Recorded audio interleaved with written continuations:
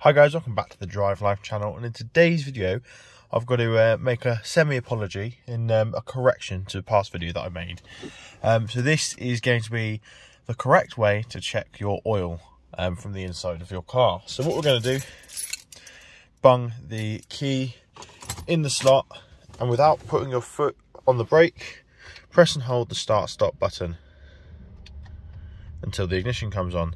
Now we're going to scroll through on the trip computer wheel, and as you can see there, we now have the oil reading on there.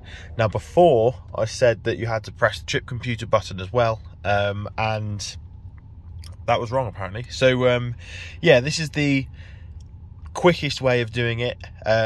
Ignore the engine oil service required message. It's because the car's been parked on a slope, so it's going to read higher than it actually is. But yeah, thanks for watching. Don't forget to like, comment and subscribe. Hopefully you guys that were struggling to do it beforehand, now it's easier for you to find this, because yeah, it's quite easy once you know the right way. So thanks for watching, and I'll see you next video. Cheers.